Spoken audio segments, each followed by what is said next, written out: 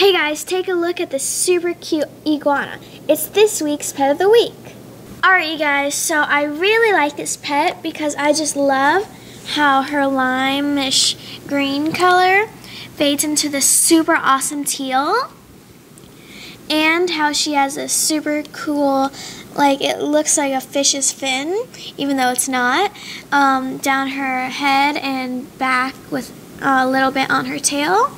It looks super cool, this awesome pink. And how can you not love those super awesome purple eyes? Alright you guys, so if I remember right, she came in with like a Blythe set, so she's pretty old. And as you can tell, I really like her and I play with her a lot. She has like some marks on her. And I think she originally was wearing like red sneakers from the set. But let me know you guys if you have this pet. Because I really love making these Pet of the Week videos. And I'm glad you guys like watching them. So thanks for watching. Bye. See you next week.